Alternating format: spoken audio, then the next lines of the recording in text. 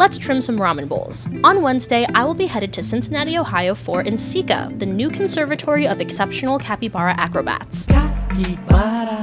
JK, that sounds really fun, but Nceca actually stands for the National Council on the Education for the Ceramic Arts. It's basically ClayCon, and it hops from coast to coast every other year, stopping in the Midwest for the years in between. This year, the studio I work at paid for its staff to attend Nceca as professional development, so it's going to be road trip sleepover central with some of my favorite people. At Nceca, you can buy tools, get tons of free samples of tools, watch demonstrating artists, and attend panels on a wide variety of topics. Local galleries and pottery studios open their doors for special exhibits, and some of the most relevant and respected ceramic artists will be selling their work. It's going to take all of my willpower to not spend my entire life savings on pots and tools. If you're going to be at Nceca and you spot me, I would love to meet you, so please say hello. And if you're not going, I'll be vlogging the whole thing so y'all can attend Nceca vicariously.